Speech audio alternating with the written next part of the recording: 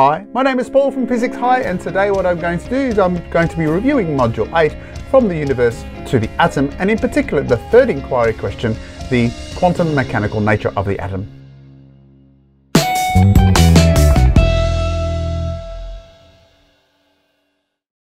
Now, a quick reminder, anything that I produce here will actually be available in a printable version, so you can access that via the link in the description below. Now, Module 8 is called From the Universe to the Atom. Now, the module is divided up into 5 key inquiry questions, and those inquiry questions really ask some important questions about our understanding of the elements. And in particular, as we look at the inquiry questions, we see our understanding of science develops as we build models based on evidence. So the first inquiry question asks the question, what evidence is there for the origin of the elements? The second inquiry question asks, how is it known that the atom is made up of protons, neutrons, and electrons? In essence, we're dealing with the atomic structure. The third inquiry question asks, how is it known that classical physics cannot explain the structure of the atom? So we're really addressing the quantum mechanical model. The fourth inquiry question digs deeper and asks, how can the energy of the nucleus be harnessed? So I'm just going to simplify it by just writing the nucleus. And going deeper still, the last inquiry question says, how is it known that our human understanding of matter is incomplete?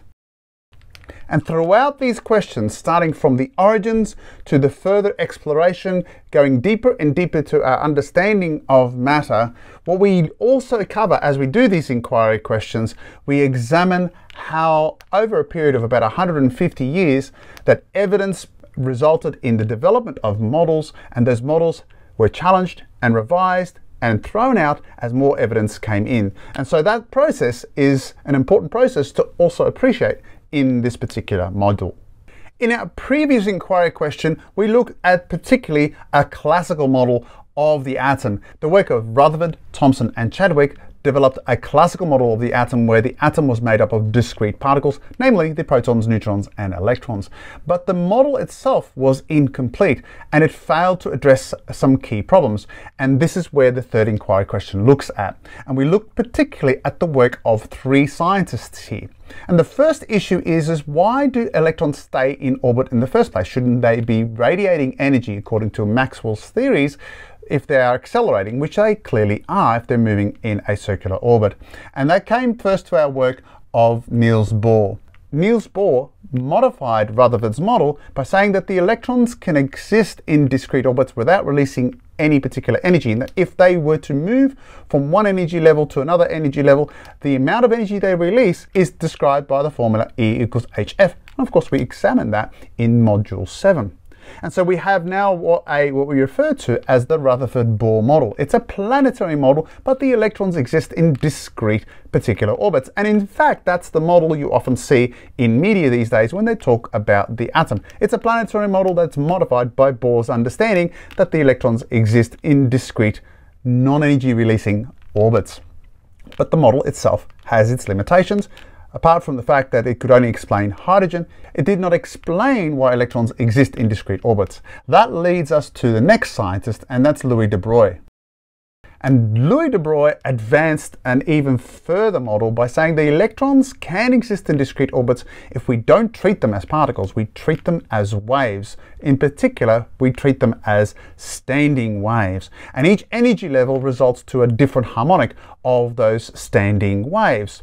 And so what we now have is a model where the electron now has not only particle-like properties, it also has wave-like properties. Sound familiar? Well, if you remember in Module 7, we looked at light, and light was treated as a wave type phenomena, but through Einstein's work, particularly on the photoelectric effect, we now know that light can have particle-like properties. It interacts with matter as if it was existing as particles. So we have this wave-particle duality of light, and now what we have is this wave-particle duality of matter itself, and in particular, we're dealing here with the electrons.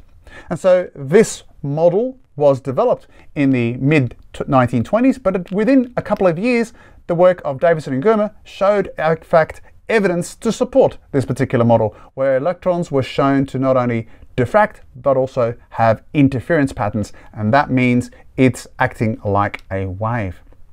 The third person we examine then is Edwin Schrödinger.